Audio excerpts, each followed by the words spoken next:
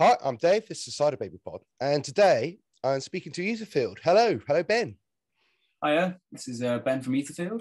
Ideal. I've got to say, as a part-time hack like myself, the name of your band strikes fear in my heart every time I have to try and spell it. Oh, I see. It's quite Thanks for the that. it's quite the odd spelling. I mean, it was more or less like a sort of thing to try and make it look as cool as possible, and we didn't really think about the trouble that people would have just trying to spelling it, I guess, and trying to say it as well, I think. Yeah. Yes, on both counts. Yeah, I can fully understand that.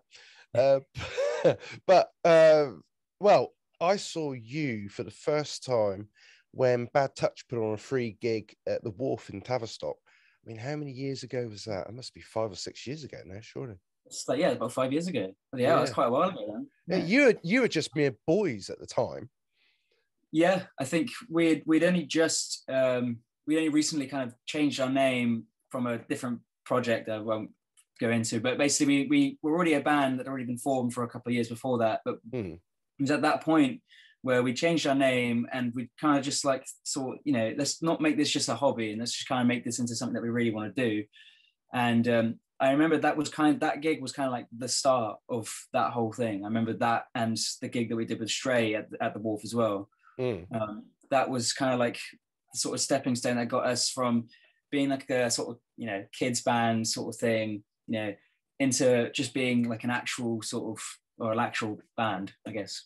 Yeah, I mean, you're still fairly young. I mean, you're not old men by any means. But you've done so much in the last couple of years. I mean, you've got 2 EPs and you've got a cracking album out. What's that, tail end of last year? Yeah, it was just middle of last year. We put it out in June.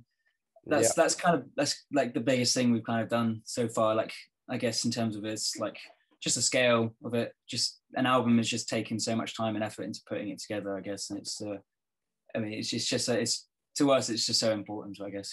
Yeah. Describe your sound, because it has matured over the 3 opuses that you've put out. It has changed slightly as you've got older. So describe your sound today.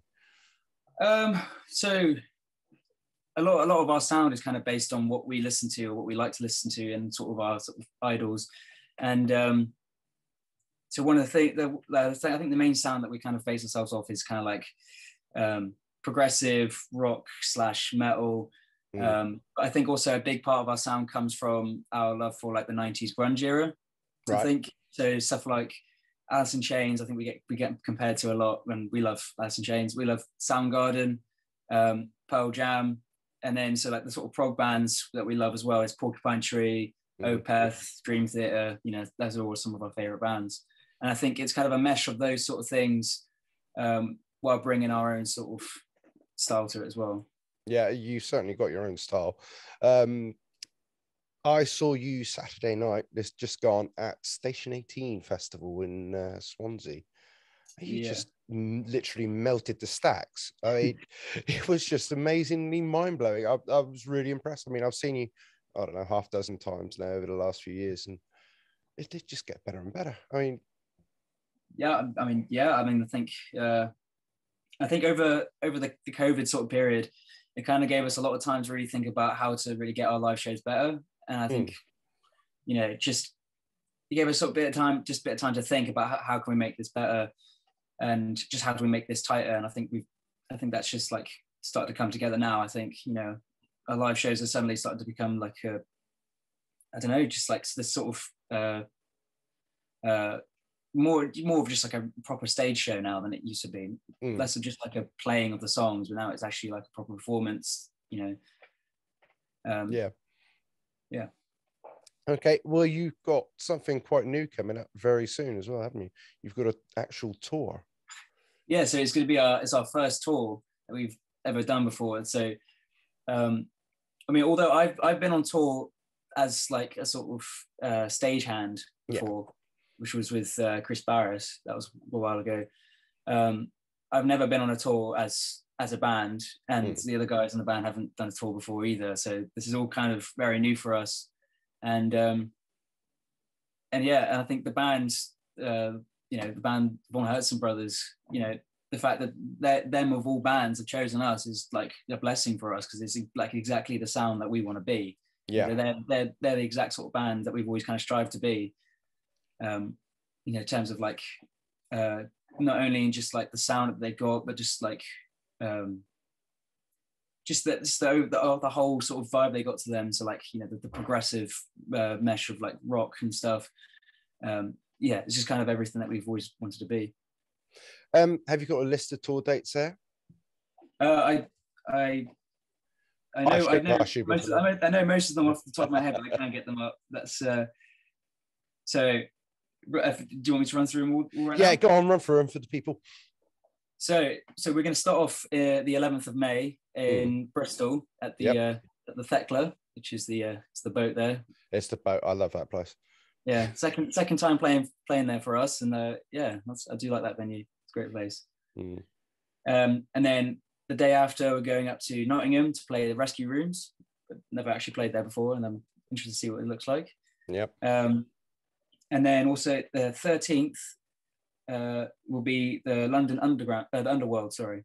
That is just an iconic venue.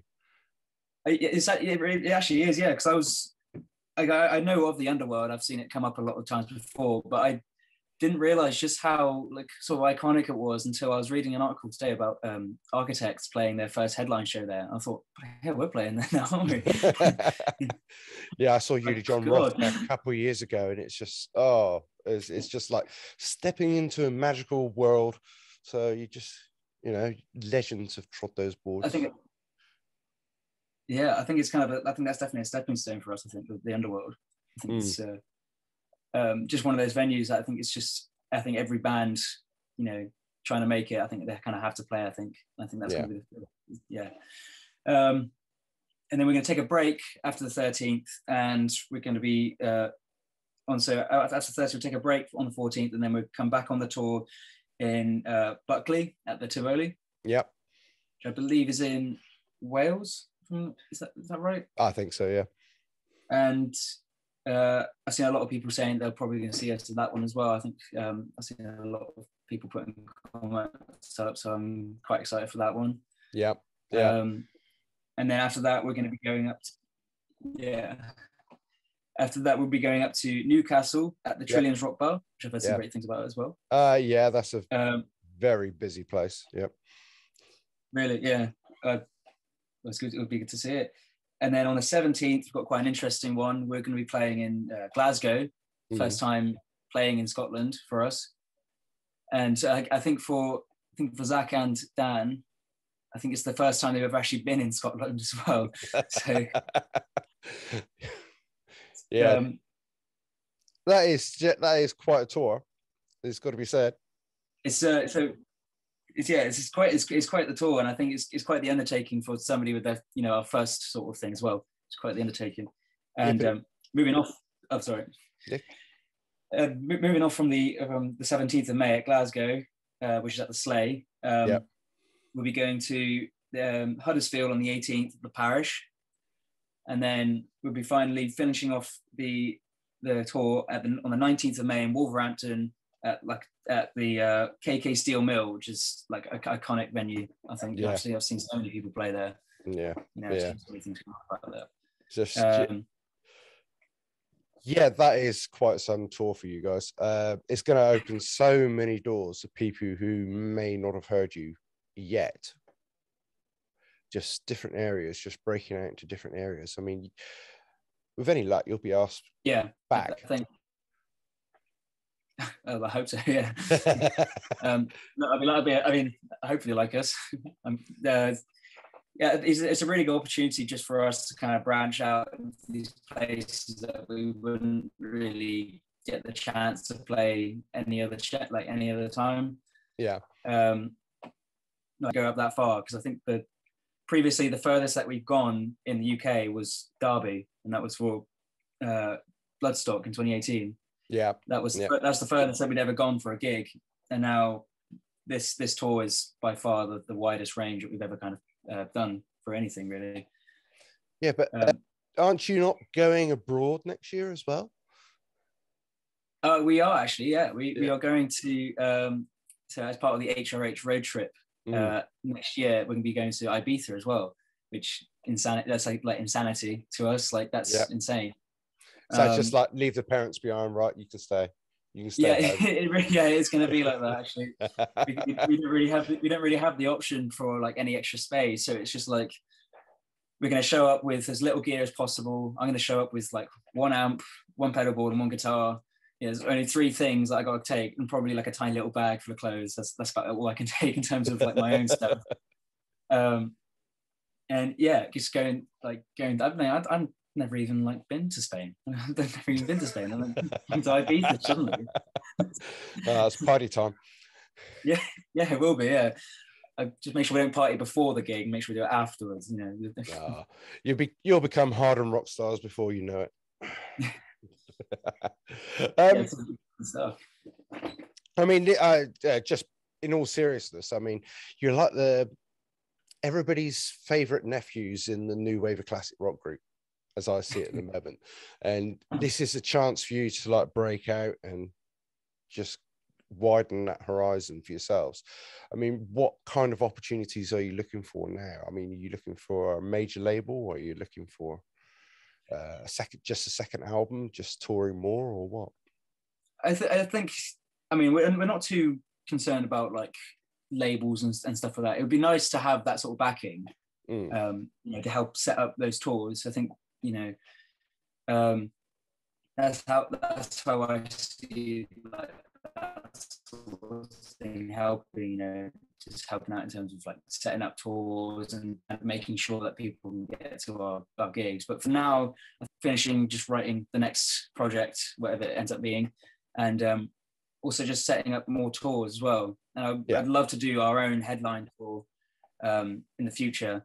Like, just doesn't have to be as wide range as this and in such like big venues, but just having our own tour where each night we can just show up and there's going to be people, you know, showing up to our gigs. Like that's the sort of dream, I guess, you know.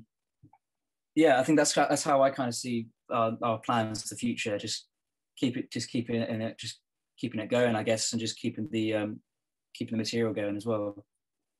Yeah. Going back to the album, that was quite a masterpiece. I mean, if you were to say to somebody who's never heard you before, just to pick one track and say, right, that defines us at the moment, what track would you pick?